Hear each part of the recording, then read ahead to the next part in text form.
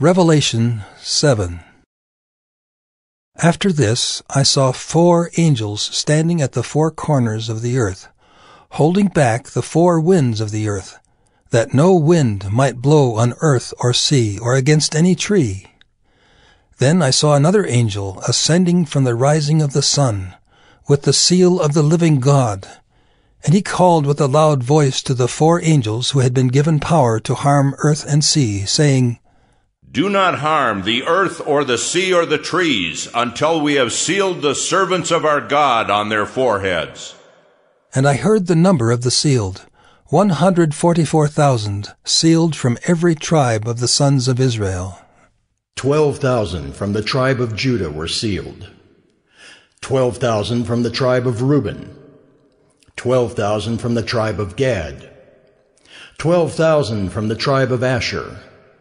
12,000 from the tribe of Naphtali, 12,000 from the tribe of Manasseh, 12,000 from the tribe of Simeon, 12,000 from the tribe of Levi, 12,000 from the tribe of Issachar, 12,000 from the tribe of Zebulun, 12,000 from the tribe of Joseph, 12,000 from the tribe of Benjamin were sealed.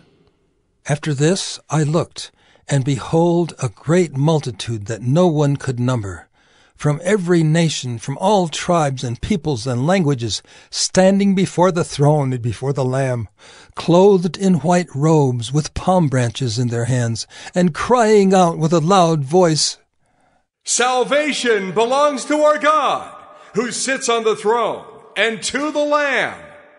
And all the angels were standing around the throne, and around the elders and the 4 living creatures.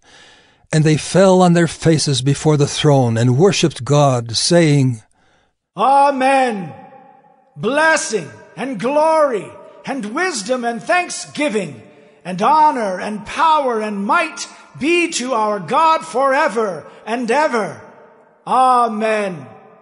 Then one of the elders addressed me, saying, Who are these clothed in white robes, and from where have they come?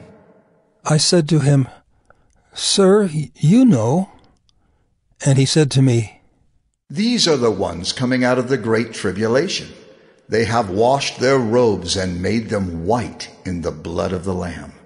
Therefore they are before the throne of God, and serve him day and night in his temple. And he who sits on the throne will shelter them with his presence. They shall hunger no more, neither thirst any more. The sun shall not strike them, nor any scorching heat.